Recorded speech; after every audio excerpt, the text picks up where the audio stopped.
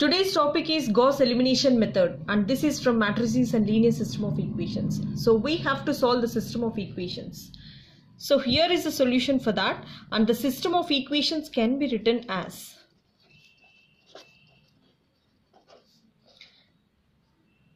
the system of equations can be written as, here the quotient of x is 3, the quotient of y is 1, and the quotient of z is 2. And this is again 2 minus 3 minus 1, and this is 1 2 1 into, so this is x, y, z is equal to, and this column is 3, this is 3, this is minus 3, and this is 4. And now the augmented matrix can be written as,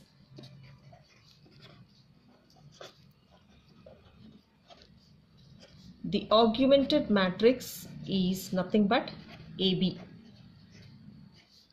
So this will be 3, 1, 2. This is 2 minus 3 minus 1. This is 1, 2, 1. And we have to add this column. That is 3 minus 3 and 4. Now we have to find out the rank of the equation. So for my convenience, I need 1 in the row 1. So for that I am interchanging row 1 to row 3. So this can be written as, so row 1 at the top 1 3 1 4, and row 2 as it is, that is 2 minus 3 minus 1 minus 3, and row 1 as row 3, that is 3 1 2 3. So first of all, what I have to do, so I want to use this first diagonal element in order to make this 2 0. So in order to make R2 0, so R2 will be as it is like that, and using this I have to make this 0. So I have to multiply with 2 and subtract, that is minus 2 R1. And the next one, so I have to make this row 3 0 here. So I have to use this element, and for that I have to multiply with 3 and subtract. R3 will be as it is like that, and this is 3 R1. So now see what happens here.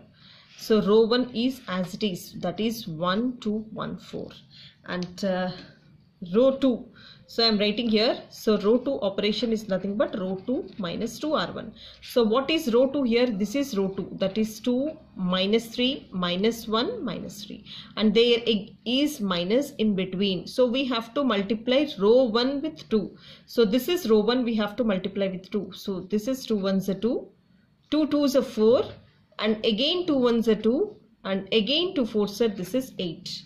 Now I am going to write this one, that is 2 minus 2 is 0, and this is minus 7, and this is minus 3, and this value is minus 11.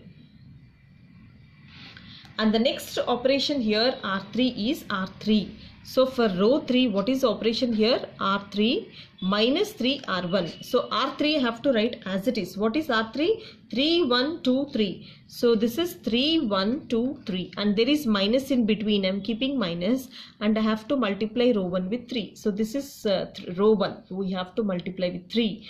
3 1s are 3, 3 2s are 6, again 3 1s are 3, and again 3 4s are, this is 12. Now what happens? See, 3 minus 3, this is 0, and this is minus 5, and this one is minus 1, and this one is minus 9, and this one is minus 9. Here the second logic here is the first diagonal element. Using this first diagonal element I made these two 0, and second diagonal element I have to use this to make this one 0. So here I am using this one. So in order to make R3 0, see what is the operation. So I have to multiply with 7 here, 5 there, and I have to subtract.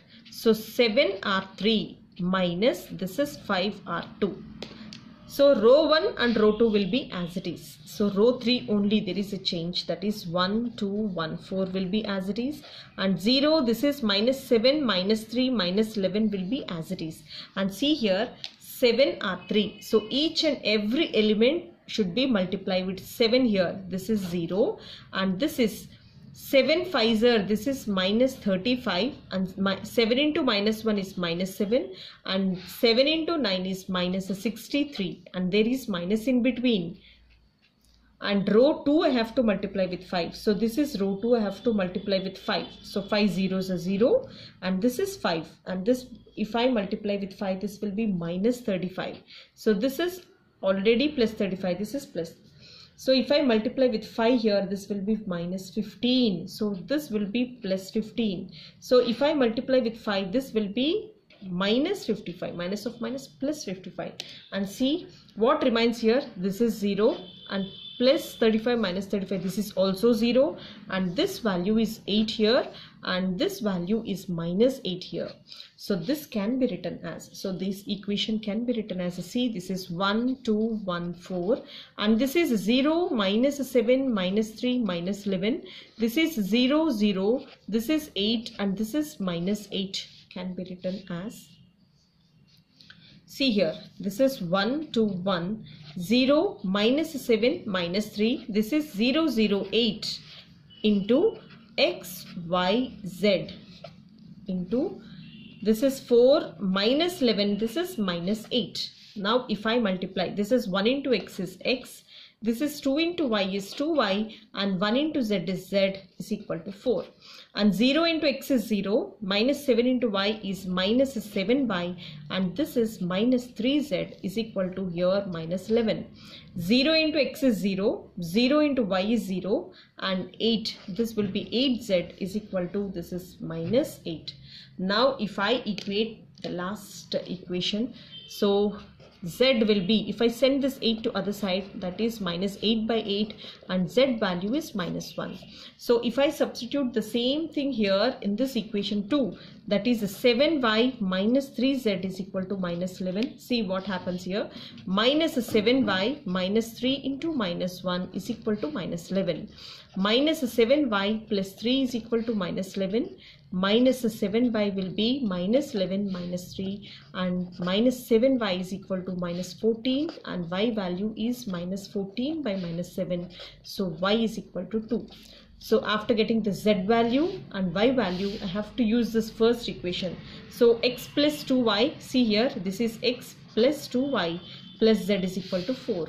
So if I use this one, the second equation, so this will be x plus 2 times of, what is the y value here? This is 2, and what is the z value? This is minus 1 is equal to 4, and x plus 4 minus 1 is equal to 4, and x plus 3 is equal to 4, and x is equal to 4 minus 3, and x is equal to 1. So all the values are ready here. So x, y, z values are nothing but, what is the x value here? So this is 1, this is 2, and this is minus 1 again. So this is how we have to solve using Gauss elimination method. So the process is very simple here. First of all, we have to write in the form of Ax is equal to B. So this is the matrix Ax is equal to, this is the B matrix, and later we have to write it in an augmented matrix, and we have to interchange row 1 to row 2 for my convenience. So second row will be as it is, and row 3 to row 1, and row 1 to R3.